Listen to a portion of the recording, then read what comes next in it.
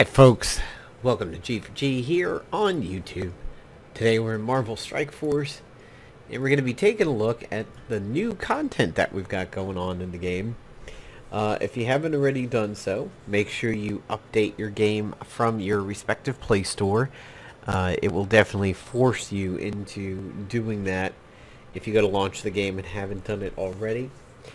In case you are definitely a gamer fan and are unaware of it, over on Twitch and their own site, the Summer Games Done Quick speedrunning marathon is on, and if you're somebody like me who's played games all your life, it's a fantastic event to watch. It happens in the winter for Amazing Games Done Quick. It happens in the summer for Summer Games Done Quick. They raise money for usually one of two causes. One is a cancer cause, and the current one is Doctors Without Borders, and they've consistently, in recent times, reached $2 million of donations and higher.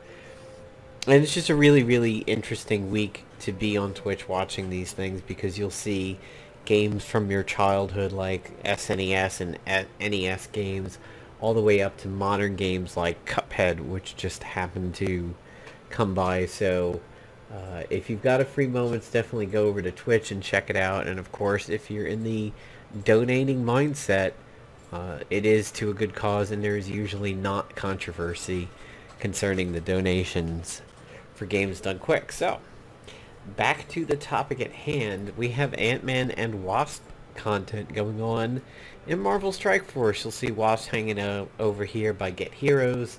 Events now has Ant-Man in it. When you go to your inbox, you will have I Am the Ant-Man, which is basically a directive to go into the events for himself. You also have Team Up Tails, which is the SHIELD medic, sitting down discussing what it's like to work with Ant-Man and Wasp, and he is deeply afraid of insects. I haven't watched this yet, but if you've ever seen the commercial spot for Marvel Strike Force, he's the guy who narrates the main commercial and then takes a laser shot and trips and falls out of the Quinjet on the way down the ramp, and then Drax laughs at him and says he should not have gone first. So I really like that commercial. I find it funny. Challenges today was Orb Fragments and Catalysts of Change. Milestones right now is gold. Over here for offers, there is none currently. They had been running some shield offers for the Iron Man event, and I believe they did some mercenary ones for the gold one. Now there's nothing.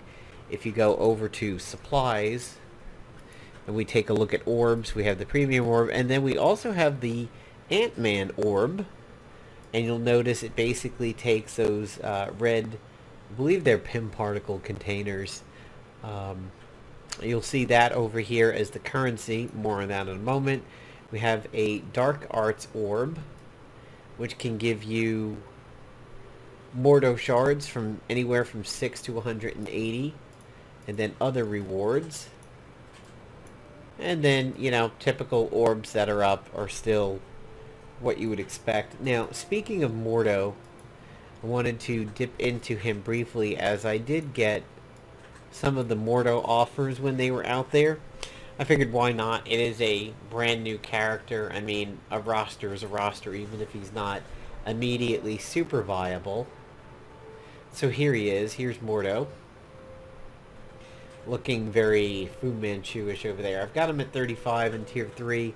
I really haven't used him yet, and I want to. I'm trying to get him in range of my B team to have him out there to use. So his first attack, or his level 1 basically, right now attacks the primary target for 140% damage and a 50% chance to apply one random negative effect. If I take him up to 4, he goes up to a 10% damage to the primary attack, so he would go up to 150, and it's a guaranteed negative effect to the primary target. So, I mean, that's a whopping plus 50% chance over there. I think that's pretty good.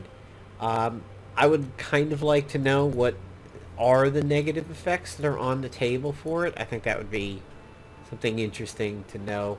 His Mesmerize right now is applying a blind to the target and a 50% chance to blind up to 2 additional ones. If I upgrade the level, 50% chance to apply slow to one target. I think the blind is the best thing here. There's several other slows in the game, most notably Quake. I think Quake kind of does it better, but the blind is, of course, very good, and when coupled up with Hawkeye, that's a lot of misses on the table. Demons of Denak, for me, attack all targets for 100% damage and apply heal block for 1 turn. This attack cannot miss. If I upgrade it here, he goes up to 130% damage, and then again, the next one after that will be 160, and finally at level 5, you get 2 heal blocks.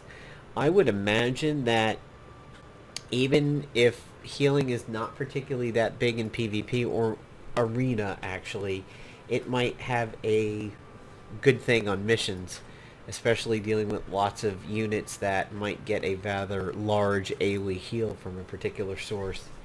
And his passive is, on the death of any character, he heals himself for 5% of this character's max health, plus on the death of a mystic character, he heals himself for 10% of this character's max health. Now, I don't know if it means this character as of the dying character, or this character as in Mordo.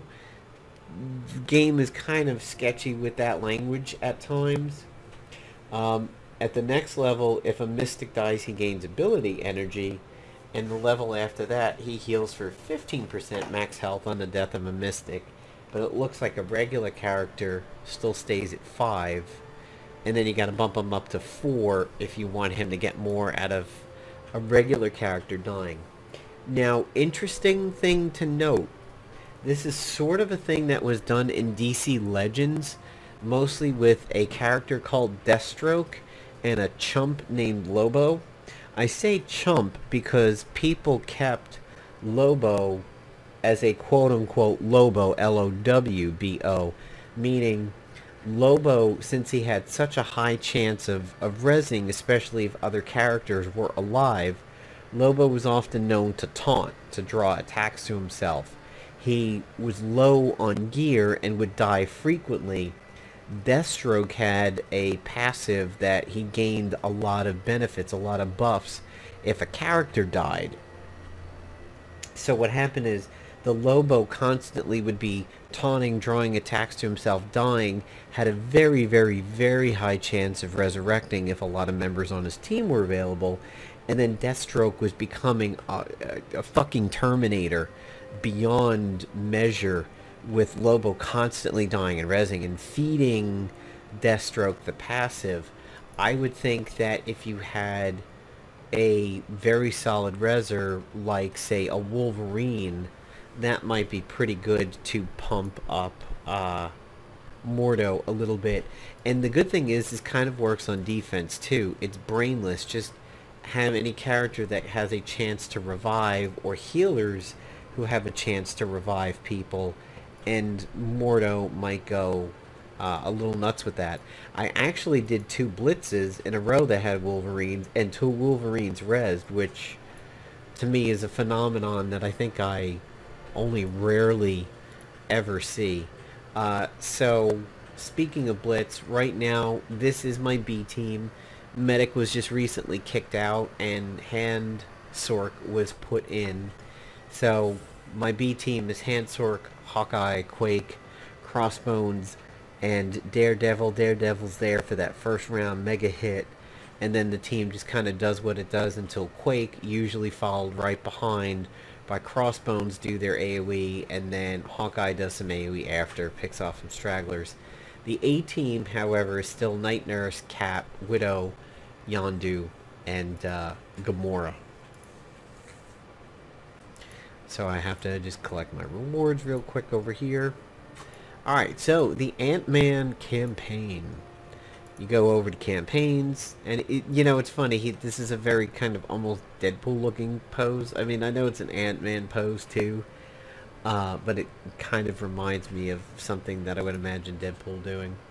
So you go over to I am the Ant-Man, go here, and you'll notice there's the currency for the Ant-Man orb we were talking about, and it has its own energy, which is called event energy.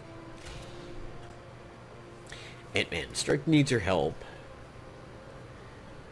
Wow, me? Seriously? What do you need me to steal? Nothing. We need a different set of skills this time around. Deadpool is storming a facility that houses the corrupted technovirus. We need you to go in and disable the distribution device. Have you asked Hope to help on this one? To make sure I don't screw things up this time? And the Wasp is on a different operation with Black Widow. You're on your own this time. Alright, Scott. You can do this. Okay, listen up. The facility is controlled by a corrupted vision. We need you to get in there and disable the security grid so we can sneak your support team in. And Lang, try not to accidentally go Giant Man on us while in transit. Last time your enormous butt crushed my favorite laptop. Yeah, sorry, that was an unfortunate mishap.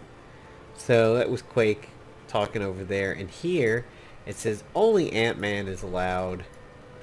And you really can't pick anybody. You just have to hit ready.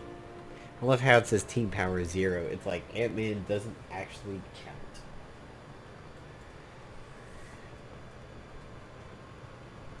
So for those of you who have noticed and maybe have not run into this before, it is being played on a PC. It is being played through an Android emulator called BlueStacks Beta N. The game does not play too nicely with other emulators, even some where the Google Play Store will allow you to install it, and then either is like all pink or does weird stuff. So BlueStacks Beta N, one of the best emulators for it. Use Ant-Man's special ability to ability block an enemy. His ultimate ability is to slow all opponents at once. So I think we will we'll start with the slow on everybody. Whoa! That was actually a pretty big hit. I like to see a hit that big, as I think it would go well with Quake's AoE and everything, especially having another slow like that. And remember, Quake's is not a full AoE, it's a splash. So she only hits... Wow, that was... Oof, tasty. Attack the primary target for 180% damage. Copy a positive effect from the target to self and clear the copied effect. If Wasp is an ally, she also gains the copied effect. Wow, that's going to be a wicked team up. I think if those two are on the field with Black Widow, it's going to be a lot of fun. But, I wonder if they would accidentally wind up copying a taunt. I know Yondu never copies a taunt, but it is still an interesting thing. So this guy's about up next, so I'm going to try and block his abilities. Nice dodge. Wow.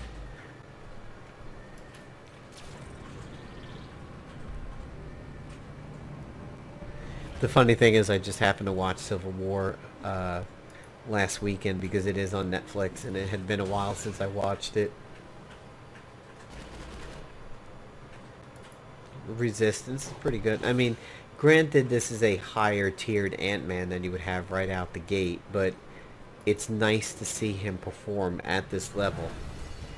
Because, hey, in all honesty, I know it's an RPG trope to sometimes give you the uber powerful right in the beginning, so you kind of see what you're getting into, and then they get depowered or something. Knowing... Oh, and by the way, yeah, you can keep running the nodes out, and there are these bonus nodes that supposedly have like a counter above them. So you can, I just earned 50, but I can probably do it. Okay, well. Didn't give me the particles on that one. It's an RPG trope to do this, but it's also nice to see because you get an idea of what the character would be like at higher tiers, and it lets you know if you want to waste time on the person, because this is the kind of game where resources are at a premium, and you don't want to throw experience chip and ability bump ups to people that are like, you know what, I don't have a room for this guy anywhere. I think he sucks.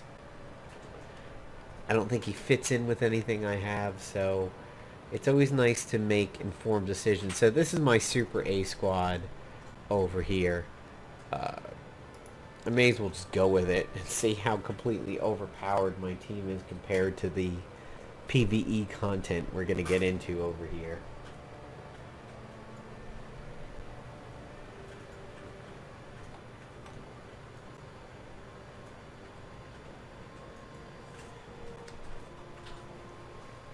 Blasters and brawlers deal heavy damage. Really?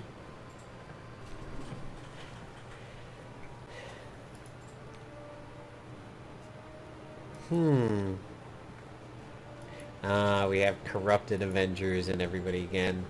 So we've got a corrupted Iron Man, Spider-Man, and some Ultrons. I'm gonna basically do my PvP rotation over here. Since Spider-Man's way out on his edge, I'm just apparently going to obliterate him. I wanted to get rid of him because he was out of splash range of everybody.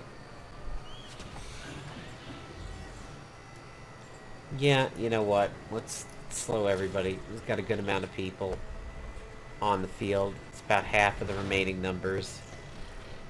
Really low damage on that one, so clearly Ant-Man is at a much milder power level for this one.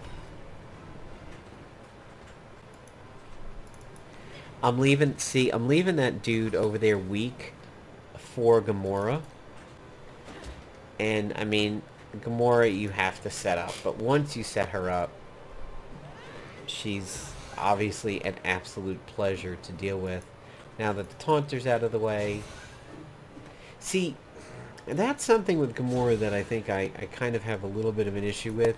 If she kills the primary target on that level 2, I don't think she chains very well. I could be wrong, but I could swear I don't think I've seen her chain when she gets that kill. Let's ability block the monstrosity. You ever look at the monstrosity and be like, man, that's fucking Bane. They just ripped off Bane on that one. Part of me does, but not on the most serious of levels. I'm not like, if I was working for DC, I wouldn't look at that guy and be like, alright man, we gotta fucking sue. That's Bane. But, yeah, it's close. And I say that as a DC Legends player and often has to deal with Bane almost on a nearly daily basis at times, so...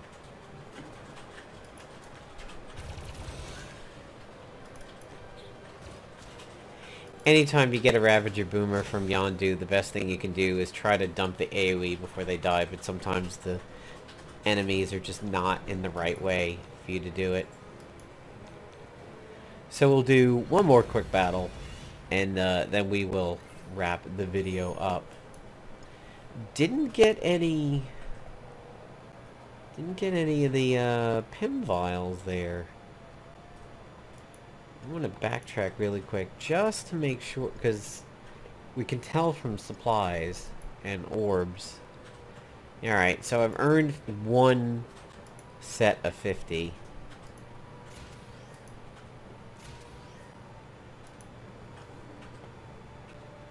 Let's try another auto win again. We'll do it 3 this time. Still not getting those bonus drops. Gold is crap. Alright, one more to see what we've got. Technovirus distribution device is just up ahead. How do you know? Quick analyze stuff. So again, I'll keep the overpowered team just to make it quick. If you want a little bit more fun, you can bring characters that are on level, but if you just want to plow through it to the harder content, there's nothing stopping you from bringing your best line and just mowing everything down. To be even faster, honestly, I could probably get rid of Cap. I don't think I need to taunt if nobody's seriously under threat, and just bring good DPS. Like bringing Quake would probably be better than bringing Captain, at least until I actually start running into trouble. Oh, I picked the same fight again. Didn't even realize that. Or did I? 12. So that little quit battle over there was something that was pointed out to me in one of my older videos, that if you want to just maintain your spot in arena, and yep, that was the same battle. You can do that back out, and you do get credit for the daily, and you don't have to sit there and waste your time for it. So I will bring Quake this time. It drops the team power a little bit, but should make this a bit more fun, maybe even quicker. I didn't know that. There were definitely times where I'm like, oh man, I gotta finish my dailies before 1 o'clock. All these arena battles, man. This guy's got double tanks, triple tanks. So fucking slow and annoying. Yeah, I think I remember who said it. I'm just blanking on his name at the moment. It might have been Dixie Normus. Dixie was like, dude, just hit quit battle. You'll get credit. You just won't get forward momentum from it. So it looks like we're dealing with Nick Fury, Black Panther. So we got like Avengers and Shield Security. So I always like to take out the tanks first, just so I have free reign to kill my primary target. So essentially that's my crossbones of the fight, was that Shield Security. Ooh. Maybe I wish I did have a tank. And she resisted that shot from Hawkeye. Black Widow was like, fuck your anti-stealth shit there, Clint. Let me do my damn job. And that's to be a stealthy annoyance. That's one of the good things about having Hawkeye on your offense when you're doing blitz and everything. If you're down at the lower levels, he's very good as an anti... Here comes the heal block. That's not too bad. He's good as an anti-Elektra, and then at the higher levels, he's good as an anti-Black Widow. We might not have people in the kill box, but at least she'll get the attack bar buff. Okay, cool. Well played. So a lot of people, I've been running into a lot of questions on Facebook groups lately, who's better, Gamora or Daredevil, and in my absolute 100% opinion, it is highly Gamora and not Daredevil. I mean, Daredevil's level 3 is amazing, but so is Gamora's, and then Gamora buffs everything else she does after that one. Daredevil just has the one attack that's super strong, and it does go early in combat, but then he's just Daredevil afterwards, so yeah. Alright, at this point, we can't see the energy of all the others, but I mean, that's a 6, that's a 6. It's kind of easy to plan out that out of 126, I definitely should have enough to go through these one time just to clear the mission, but I will... It looks like the bigger nodes do have a higher count, so I'm just going to do 2 auto wins over here. There we go. Finally got some Ant-Man orb fragments in there. So we should have 150 now. Alright, we need 2,000. So, you're going to have some choices there with your energy. You can, you know, either farm existing ones and hope that they drop on the auto win, or hold on to the energy and proceed through, and then maybe decide later if you want to auto win one. Hard to tell if the energy count is going to go up from here. It seems like at least normal nodes stay at 6, and maybe the big nodes like this 2000 and the 3000 will be at 12. So there you go. For the next fight, the enemies don't look too tough over here. Nobody of standout other than potentially her. She can be a nuisance. So there you go, guys. There is the new content in Marvel Strike Force that is out today. Don't forget to go in here and claim your dailies as soon as you possibly can. Sadly, there's a lot of times where like arena is the last thing that I do in my order, and I do one and then I wait for that cooldown and then time's up and I'm like, oh crap, I didn't do the arena. And if you are ever in the game when it flips over, there are times where you bug the dailies. A lot of times I hear people say, oh, like my dailies didn't reset and what's going on, I didn't do this and didn't do that and it's being all weird. It's because you were in the game at the time the dailies flipped over, and that makes the game weird at times. So just don't do that. That's all you need to do, is just don't do that. Alright guys, this is Napalm Dawn signing off. Hope you enjoyed this Marvel Strike Force video. Definitely stay tuned to the channel. We got some more WoW Battle for Azeroth videos coming up. I definitely want to do a Marvel Avengers Alliance video. It's going to be more of like a retrospective talking one than any new progress.